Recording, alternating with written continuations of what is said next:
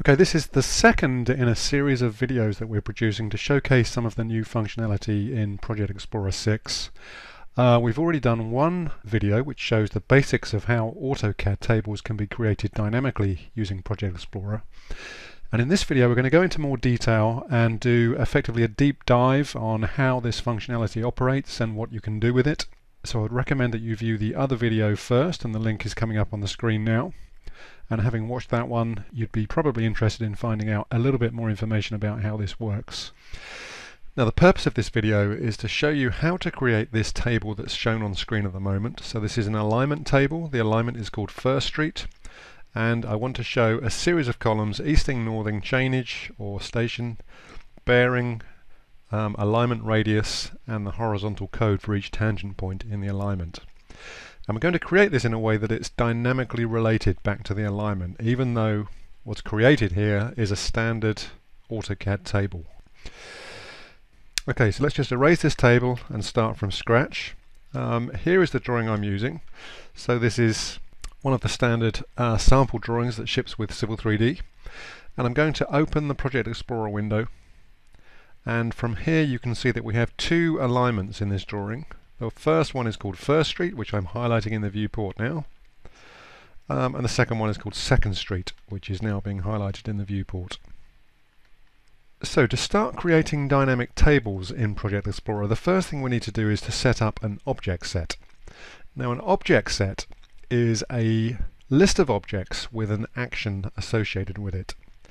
The object set has a name and description, and then the action is set here, and in this case our action is going to be to create an AutoCAD table in model space, which opens up the parameters for the table on this side of the panel. And all I need to do at this point is to pick the insertion point in the drawing, which I'll pick over here. I can decide how the table should be updated, either manually by pressing the Run Actions button, or dynamically, which means that every time a design change is encountered in Civil 3D which affects the objects within the object set, then the action will be updated for you automatically without you having to interact with the table or with Project Explorer in any way. So we have a table being created at this insertion point, and the updates will be triggered dynamically. The final two options are the layout style and the table style. So the layout style will control the number of columns, the way they're titled, the visibility of each column of data, and so on. I'll come back to that in a moment. The second style is the table style. So this controls the font settings and the line color and cell padding options. And we'll come back to that in a moment as well. We'll just use the defaults for the time being. So let's click OK. And then we're ready to start nominating the objects which should appear in the table. And in this case I'm just going to select the first alignment in our model, which is called First Street. So you'll now see a table created on screen, and if I zoom in a little bit further you'll see that we actually have two tables, and at this point we've just accepted the standard list of columns within the table. Now, the list of columns that you see here mirrors what we see in the Project Explorer panel. So if I go back to the Alignments tab, you can see that we have point, index, station, easting, northing, elevation, and so on. And it's the same as what you'll see in the viewport over here: point, index, station, easting, northing, elevation, and all the other columns of information that we're currently showing in the Project Explorer panel. The reason that this is our currently selected layout of columns within the table is because when we set up the object set, we chose to use the layout of the Project Explorer window to form the content of our table. So what I would like to do is to put some specific columns of information into our alignment stations table. So I'm going to turn off all of these options here and just pick the ones that I'm interested in, which is point, index, station, easting, northing, bearing, alignment radius, and alignment point code. And I just want to change the label of these columns before I go any further. So let's change this to point. Station will be renamed to chainage, and it will come after the easting and northing. And I'm just going to set these titles into capitals.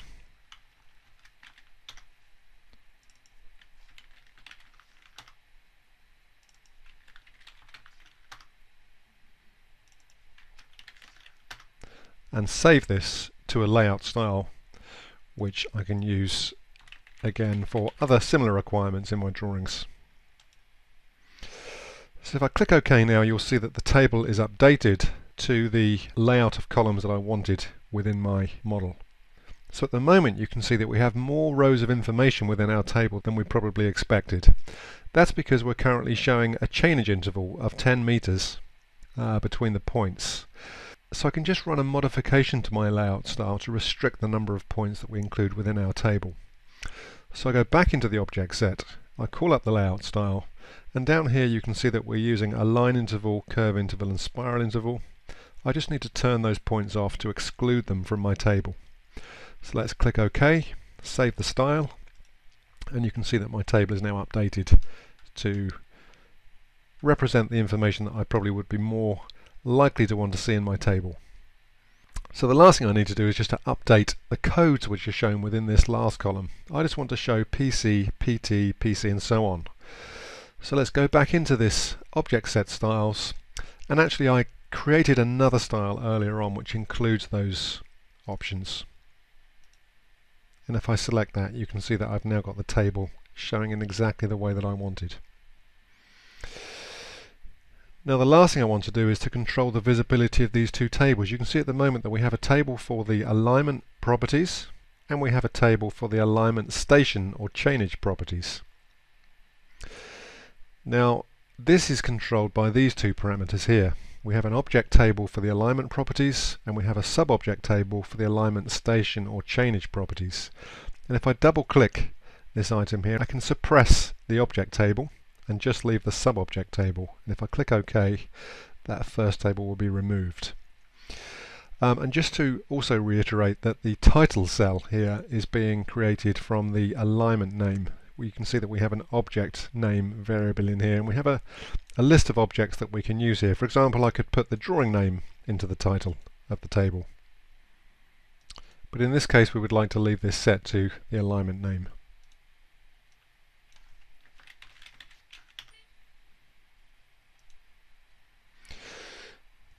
Now if I list this item here, you can see that it is indeed an AutoCAD table. Okay, it has a table style associated with it. That AutoCAD table has been created automatically by ProjectExplorer. And because it's an AutoCAD table, I have a whole series of AutoCAD table editing abilities with this. So for example, I can use the resize column option to get standard size columns here. And I even have the ability to export this to a CSV file. Okay, so there's nothing more to this than it just being a standard AutoCAD table. But despite the fact that it's an AutoCAD table, any edits to this alignment will cause the table to be updated. So if I use the Project Explorer option to change the alignment name, you'll see that that table is updated to reflect that change. And equally, if I split the viewport here into two parts,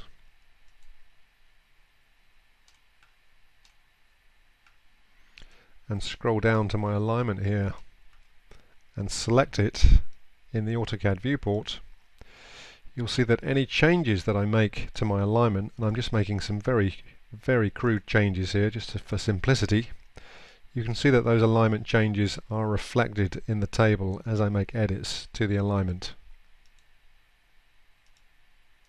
Okay, so the alignment table is directly related back to the alignment itself. Now if I wanted to show additional alignment tables in my drawing, all I need to do is to add another alignment to the object set. So let's go back to this table, just zoom out slightly, and go back to my Object Set tab, and you can see here that as well as having first road listed in the object set, I can add a second alignment to the object set, and that will cause the second alignment to be listed in exactly the same way. And if I just suppress the object table, you can see that we now have two tables set up as a direct result of using this object set.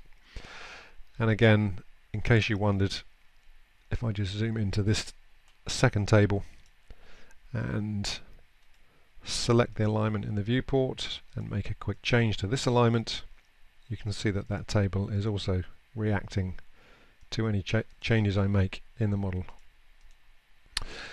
Now you may not like the table style that's being used here, so another thing that we can do with Project Explorer is to use the function in the object set settings to change the table style. So this is a Project Explorer table style definition which generates an AutoCAD table style when the table is created. So within here we have control over things like the background colors, which I can turn off. I can set the border color to something different like blue. I can change the font to something slightly different, perhaps change the text height to something larger for the title row, the header row and the data rows, and I can change the cell margins to something else as well. Now if I save this table style and then just click OK, you can see that that then is updated in my model, and we're now using an alternative table style to generate our tables.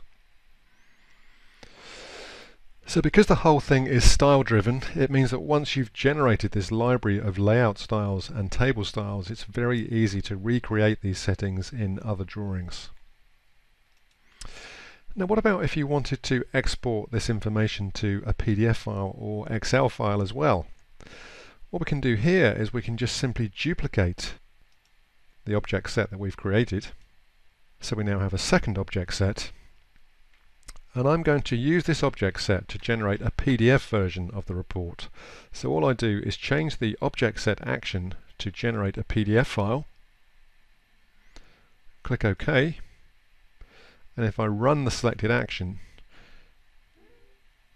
you can see that we have a PDF file being created which uses the same table layout as what we have up here. Now let's say we wanted to also send this information to an Excel file. So again, let's change this to XLS just so that we can easily identify what this object set does. And in this case we set the action type to generate an Excel file. And I could use a different report style, but in this case I'll just leave it the same.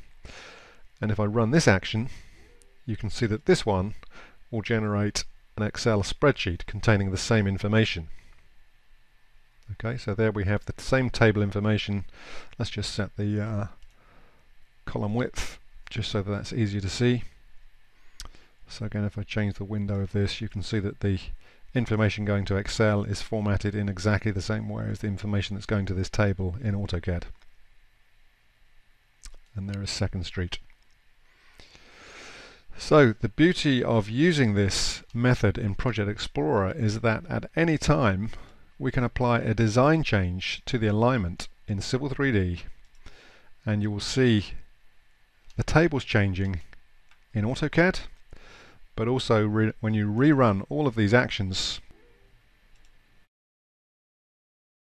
you can see that the Excel file as well is always going to be in sync with the information stored within Civil 3D.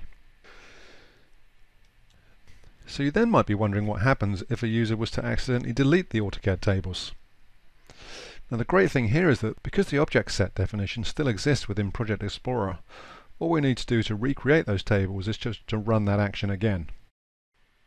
But equally, if the Project Explorer window was closed when these objects were erased, then because the object set action type was set up to be dynamic, it means that when we reopen the Project Explorer window, Project Explorer will identify that those tables need to be either recreated or updated.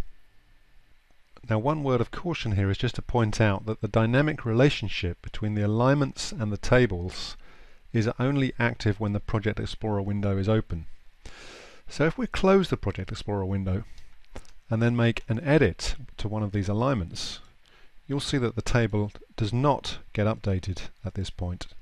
And this is a decision we took in the design of Project Explorer to make sure that there is no overhead to the performance of Civil 3D when the Project Explorer window is not open.